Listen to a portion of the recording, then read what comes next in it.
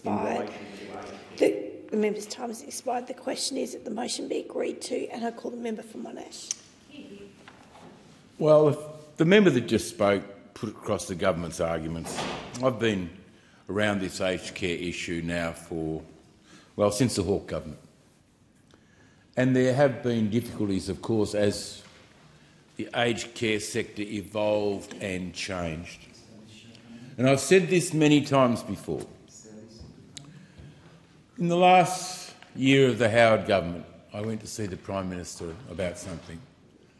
And he said to me, "Russell, I hope you're not here again on aged care." He said, "Because we haven't got any more money to give them." Because we had increased the money, nearly doubling it year after year after year after year, because of our ageing population. There was always going to be pressure put on a sector whereby in the 50s and 60s and 70s, people would go into an aged care home, sometimes as young as 50, as a care facility. It was used as a community care facility. So some people would go in, and they would have been there for 10, 15, 20 years, living a great life, many of them very well. In those days, I remember few high care. You know, high care was when people strangely lived longer. But not now. Because of the care that we give them, the drugs that are available to them,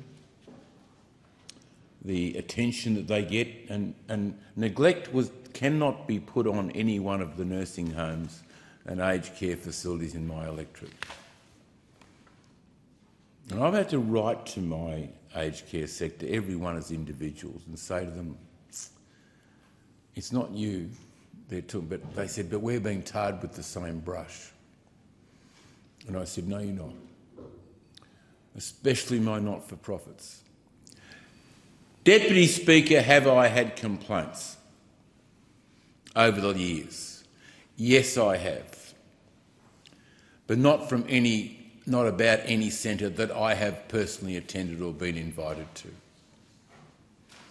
They have really struggled over the past 2 years to get staff, especially in regional areas. And when you pay them more, you say, "Oh, that's great for the staff. They've been paid more money by this new government." But now the people in disability say, "Well, if they're getting that much in aged care, I'm going to go and work in aged care." So you distort the market of where people might go and work.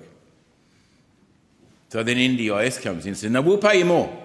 You come work in NDIS, you come work with people with disabilities. We will pay you more." So then the aged care sector loses. I knew when they said we're going to introduce 24-hour nurses. Laudable idea, fantastic, love it. That means Mrs Jones down the corner, who may have gastroenteritis, is checked on that day, not waiting for the GP to come a week later, which is too late. She would be so dehydrated she may pass away. That has happened, no doubt about that.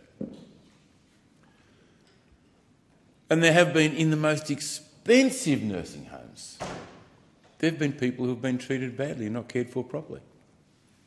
No doubt about that. So it's not the money you pay to go into the nursing home, it's the actual care you get within the nursing home, who the people are and how they attend to their responsibilities.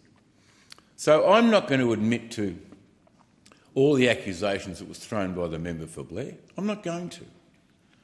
Because every government, to my knowledge, has done the best they can in the aged care sector, having regard for the budget that was available to them.